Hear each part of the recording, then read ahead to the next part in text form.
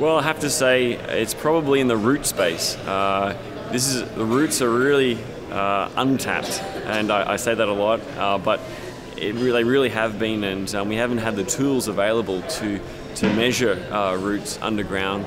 And we recently developed a clear pot method where it's actually a transparent pot that you can visualize the roots, and so through imaging we actually opens the door to handle large numbers of roots, and so we've connected this up with the genetics and yield data, and it's really connecting the dots, so it's really exciting. A wheat breeder can only see so much, and with these new sensing tools and imaging technology, it's basically broadening our vision and what we can see and what we can measure. Well, I think the BGRI effort over the years has really had a big impact in bringing the rust community together. But I think that the next step is really, it's more than rust.